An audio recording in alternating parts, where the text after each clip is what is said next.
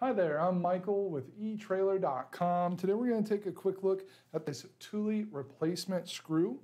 This is going to replace the standard Torx self-tapping screw for your Thule trunk mounted bike rack. This will work with the Thule Gateway Pro 2 or the Gateway Pro 3 bike carriers.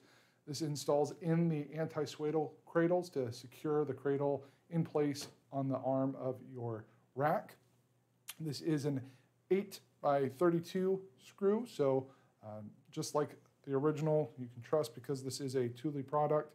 You rest assured that it's going to fit right in place. You're not going to have to worry about compatibility or anything like that.